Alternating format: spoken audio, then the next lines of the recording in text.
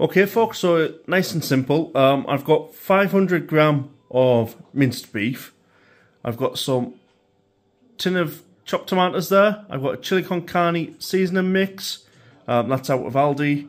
I've got some kidney beans, sweet corn, onion. I've obviously got some basmati rice. This will be going in a steamer in the microwave. I will show you that. And I'm also going to be adding some smoked paprika. Now, I've got kind of weird forks over tonight. So, the cayenne pepper and the crushed chilies, you can add if you want it a nice kick, nice and spicy. However, they don't like it that way, so I'm omitting them too. But the rest of these is your ingredients. Nice and simple, should be delicious. Let's get cooking. Okay gang, so I'm going to go into the pan now with our mincemeat.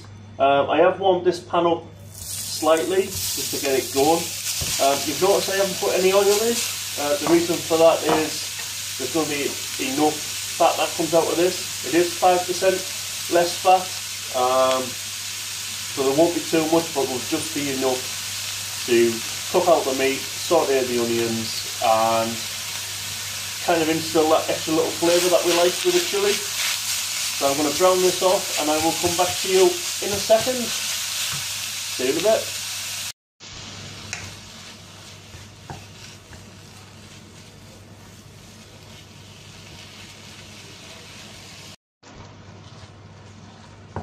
Okay folks, so this is browned off nicely now in the pan. Now what I'm going to do is I'm going to saute the onions. And the onions is just going to impart that lovely flavour with that little bit of fat. So,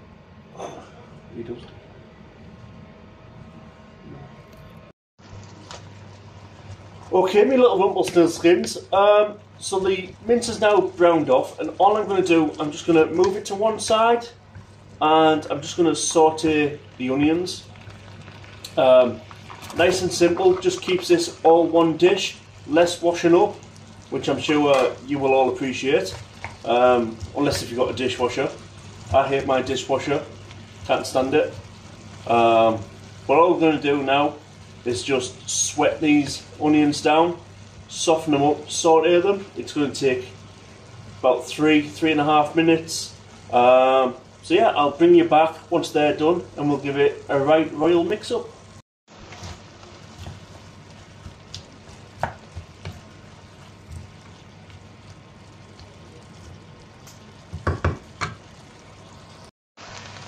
Okay guys, so the onions are nicely sweated there. As you can see, I've already mixed. Now what we're going to do is we're going to go in with our tomatoes. Lovely tomatoes. Then we're going to go in with our kidney beans. We're going to finish it off with our sweet corn. Now we're going to give this a good stir, then we'll add the extra water and the seasoning packet. You don't need to buy a seasoning packet. You can put your own spices in. I'm just doing it out of convenience. And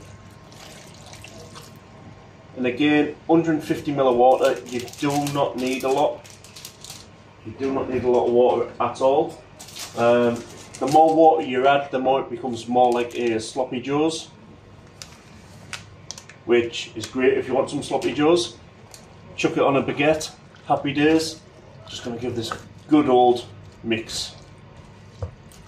Give it a party, give it a disco, you name it, like a good old 1990s nightclub.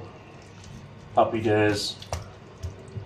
And then all we're going to do is we're just going to cook this, let it boil, let it simmer for 15 minutes. So I will see you in a moment. And I'll just turn the temperature down a little bit. But yeah, see you in a sec.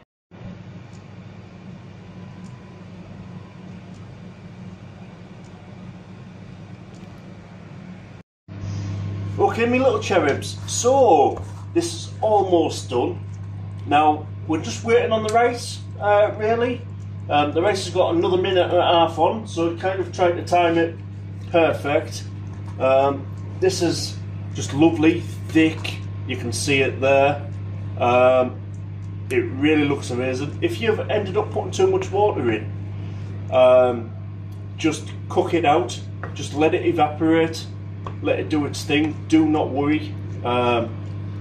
Chili is one of these things that an easy mistake can be rectified. So if you've put too much water in, just cook it for another couple of minutes.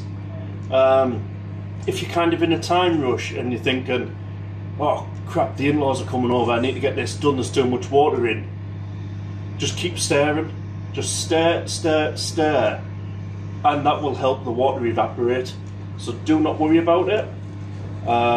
Chili is easy and you can't really mess it up. So yeah, the rice is just about done, so I will get over to the table and I will see you in a sec. Okay folks, time to plate up. As you can see, I've got the chili there. I've also got the rice here in our little microwavable steamer. And all I'm going to do, I'm just going to plate up as you would expect. Just get that in there. Now you can fluff this up more if you wish. I'm just being quite lazy, to be honest. I'm just being lazy. So that's my rice. Sorry about the ting ting bang bang there. And then all I'm going to do, just going to use the same thing again. Utensil. Let's go in there with our chili. Look at that, folks. Look at that. Happy days. That's enough. And then, as every good chili is around the world, I'm going to add some cheese. I'm just adding a little bit of mozzarella on the top there, just to make it a little bit of extra creamy and a little bit of extra dimension to the dish. Anyway, I'm going to get you down, give you a closer look, then we'll get into the review. Not much to see on this one, but by jolly, it'll be absolutely delicious. See you in a sec.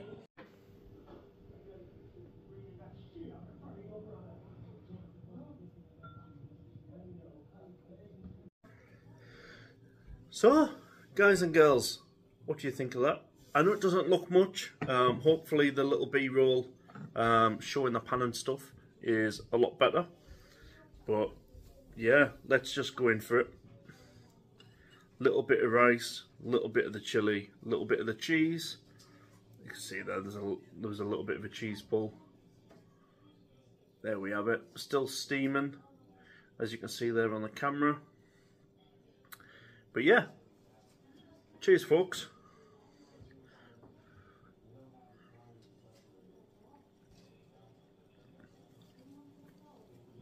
Oh yeah.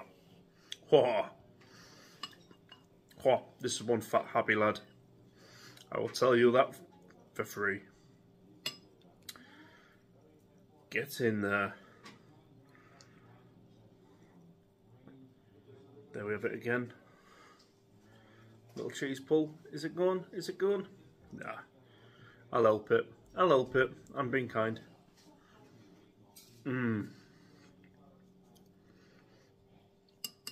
Yeah. That Chilli Con Carne mix from Brownwell's really is good. For a lot of years, I'd only use like Coleman's and things like that, but really started getting into the Brownwell's and Aldi's mixers, season kits and stuff, and they are fantastic. Let's just give you a little look at that. Oh, look at that. Perfect. I mean, you don't see this on Food Network, do you? You know what I mean? Let's just cut those off. Cheers, folks. Amazing.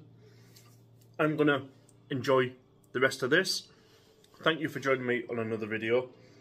I am going to be looking at more budget friendly, big comfort food, that type of thing. with what's going on politically within the UK and the winter fuel stuff, I think it's just right that I also kind of look at ways of doing big family dishes that elderly people and pensioners can kind of put in the freezer or keep in the fridge for a couple of days. So I reckon that's kind of where I might go for a little while. But yeah, I mean, it's October next week, so why not try and do something in the lead up? And then I've got a huge Christmas thing coming up. Yeah, if you don't like Christmas cooking, then you probably might want to unsubscribe for a month or two, but kind of want to lead you up to Christmas and get you excited a little bit. So yeah, anyway, that's enough for me waffling on. Until next time, adios.